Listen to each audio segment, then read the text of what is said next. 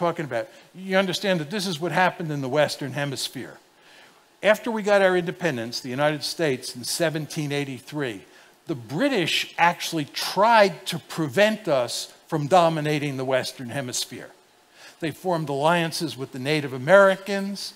They thought about intervening in the Civil War, the American Civil War, 1861 to 1865. They thought about intervening on the side of the South, because if the South won, then you would have two great powers in North America, and you would not have a hegemon. The British were very interested in preventing the United States from becoming a regional hegemon. But the truth is that by the time of the American Civil War, they realized it was too late. They couldn't do it. And they just had to accept the fact that we were a regional hegemon. What I'm saying to you is, I think the same thing could happen. You'd all be as old as me by the time this happened, if it does happen.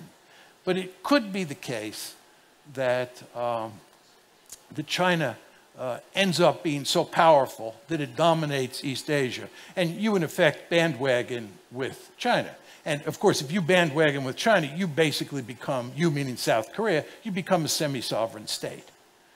Because the Chinese will dictate your foreign policy and even some of your domestic policy in a really serious way.